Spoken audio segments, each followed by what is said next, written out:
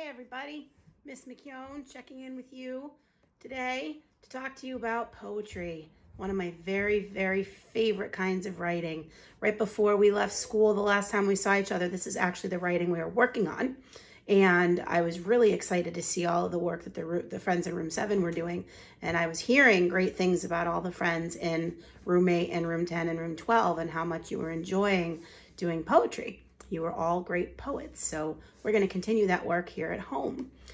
So what I want to do is I made this little board with some reminders about what poetry is and how you should be thinking about it when you try to think of what to write about. So the first thing you might be thinking about, well, should my poem rhyme? Should I have rhyming words? Or maybe no rhyming words. That is your choice as the poet. That is your choice as the writer of the poem, whether or not you want your words to rhyme or not, okay? Second thing you want to think about right here, do not use boring words like cool or awesome, right? Room 7, we talked a lot about that.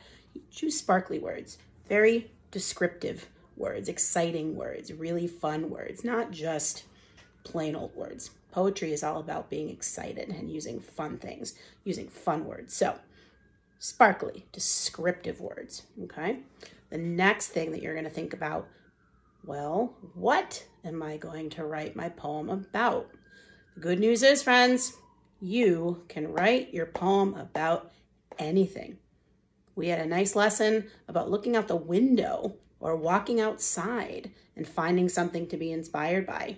Maybe you see a pretty bird, maybe you see a tree, maybe you see a car driving by. We also talked about picking something in the classroom, or at this point, picking something in your house that you could write about. You can choose anything you want to write about. It's your choice. That's the best thing about poetry. You can write about a robot if you want to write about a robot, okay? You can write about a movie if you want to write about a movie. You can write about a glass of milk if you want to write about a glass of milk, okay? Now, another part of writing, oh, I don't want to write that much. It's too long. Well, you can choose. Your poem can be short or your poem can be long. It is up to you as the poet. It is up to you as the writer of this poem. If you want your poem to have a lot of words or if you want your poem to only have a few words, it is your choice as the poet how to do it, okay? And the last part of poetry, make it fun. When you write it, you can make it funny. You can read it and make it dramatic.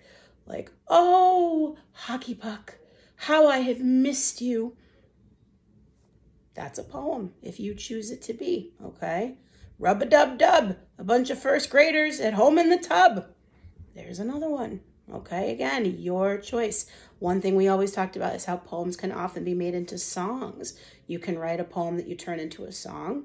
You can write a poem that you read it in a very fancy, dramatic way.